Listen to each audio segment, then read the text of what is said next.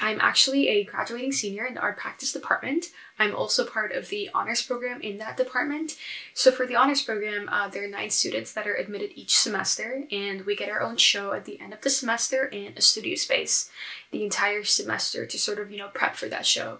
And for the first time ever, I was going to sort of create, a gallery space that was inclusive of the blind and visually impaired community.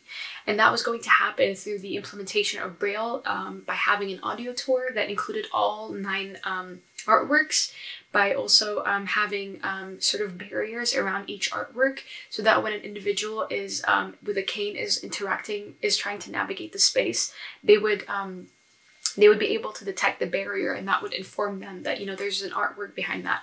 And for my work specifically, it was going to be an installation that was going to activate anyone's, senses when they walk in. So it was a sensory experience, a multimodal experience.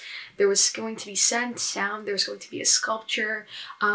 Individuals could also touch my work, which is very, anti-museum. My hope was just, for the show to be really inclusive of anyone that walks into the gallery space, and not just individuals that were sighted. Due to the coronavirus, our honor shows actually postponed/canceled, as well as our senior show. And my hope is for the gallery to really consider some of the ideas that were brought forward by the student body and to implement them, especially something like accessibility for the blind and visually impaired, because that's something that shouldn't be optional.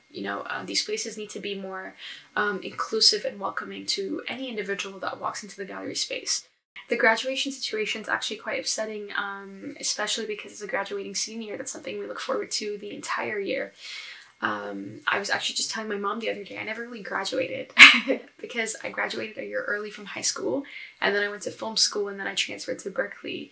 So I was really looking forward to this graduation. But if that's what it takes, potentially canceling graduation to be able to make sure that everyone is safe and healthy, then so be it, because our health and safety is way more valuable than graduation. And so I hope the school really makes the right decision with, what's ideal for everyone.